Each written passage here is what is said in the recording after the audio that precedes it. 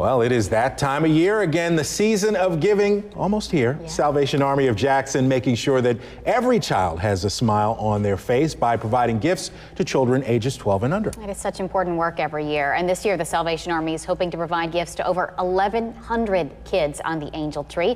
Our chief meteorologist, David Hartman, live at North Park Mall's Center Court, where the kickoff celebration is beginning. David?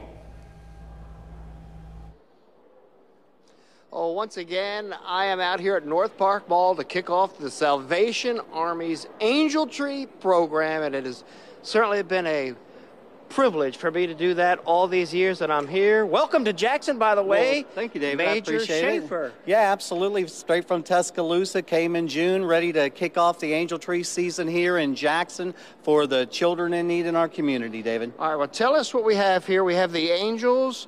How can people get involved? Well, listen, the Angels are here at the North Park Mall starting today, so you can come and select an angel.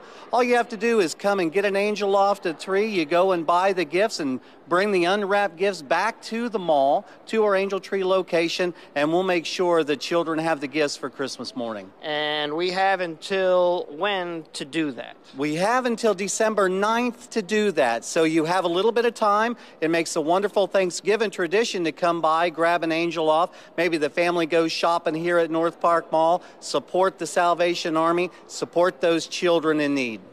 And it is a great program. Folks are signed up. We're going to be on a couple more times during the news. Next time, we're going to talk about how people can get involved without actually coming to the Angel Tree. If they can't get out to an Angel Tree location, we're going to tell you how you can still participate. So we'll see you in a few minutes.